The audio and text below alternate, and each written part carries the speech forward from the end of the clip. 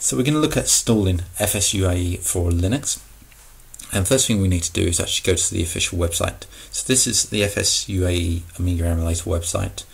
I put the notes of the actual URL in the show notes afterwards, and as you can see here we've got the two download links. I've gone to the download section here, so we can actually click down the bottom here and we can actually see the command lines to actually run in our terminal, to actually run the actual commands to install the software itself. So this is just an apt-get, so what I'm going to do is just open up a terminal, and from our terminal, once I find it, we can just actually paste in the lines that are actually on the site. I'm just going to jump back to the site and just copy the first line. So I'm going to use this one. So first of all, we're adding the repository for the actual to get the software itself. So I'm just going to go out to edit and paste there. You can use the shortcut depending on what system you're using. Obviously, if you've got a different keyboard, it'll be a bit different. And that's just installing the software there. Sorry, the repository there for you. We've got a bit of an error here, so we've got timeout reached. So I'm just going to run that command again. Just wait till it finishes. So I'm just going to run it again. So I'm pressing the up key so we can actually get our command back, and we just run it again.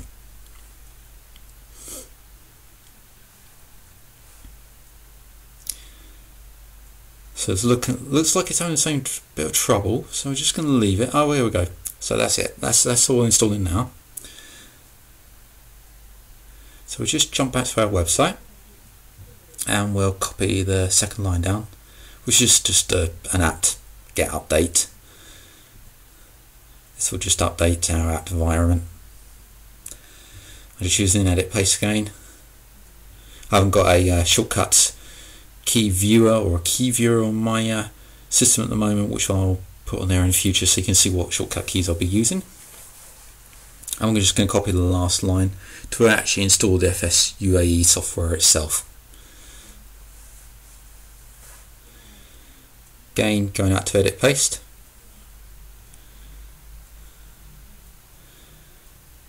And then selecting yes or Y. Don't worry about it if you get a problem coming up here. This is probably my system. So that should all be installed now. So if we go down to our show applications, and you can see two pieces of software being installed. The first one is the FS-UAE Arcade, and we'll get into this later of what this actually does and how to use it. So the main one we're looking for at the moment is the main application, so the FS-UAE launcher. So that's all open up nicely now. You can see there's nothing actually in here at the moment, so we need to go and set all this up in the next stage, which I'll be doing a video on.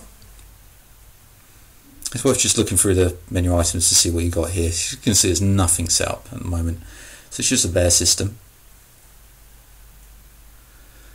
So to get this working, we have to actually install ROMs. So these are Kickstart ROMs. There's two ways of actually getting these: the legit way and the not so legit way of downloading them from the internet.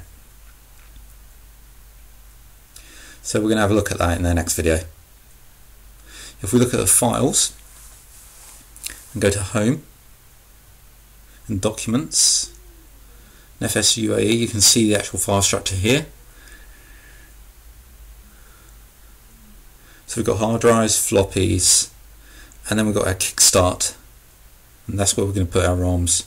We've also got CD-ROM drive there, but the Kickstart's what we're actually interested in. As you can see, they're empty at the moment, and to get an Amiga working, you have to actually fill this with Kickstarts, and we'll do that next.